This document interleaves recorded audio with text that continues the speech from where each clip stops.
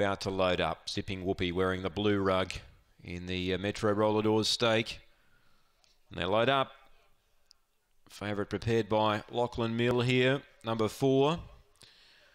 Let's see what she can do tonight. 4th run back. Green light is on, set to run. 530 the distance.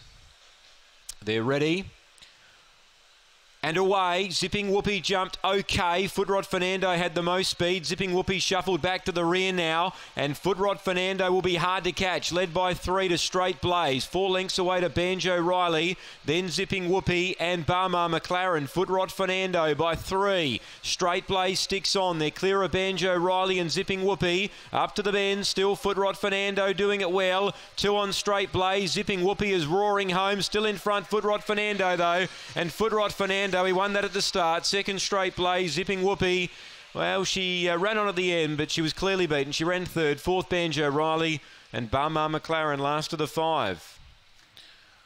So Footrot Fernando got the fly early and out in front on a wet track. It's a good place to be. Number 1, Straight Blaze. 2nd, Tried Hard. And Zipping Whoopee. Well, she was up there early. She got spat out the back to the rear early. And then she had to recover and run on, and it was too big a task. 30 and 29, the gallop. Footrot Fernando wins. 1, 2, 4. 1, 2 and 4 are the placings here. And 4th placing goes to number 6, Banjo Riley. 1, 2, 4 and 6, take note. 30 and 29, the gallop after race number 4 at Murray-Bridge. Standing by for the paying signal.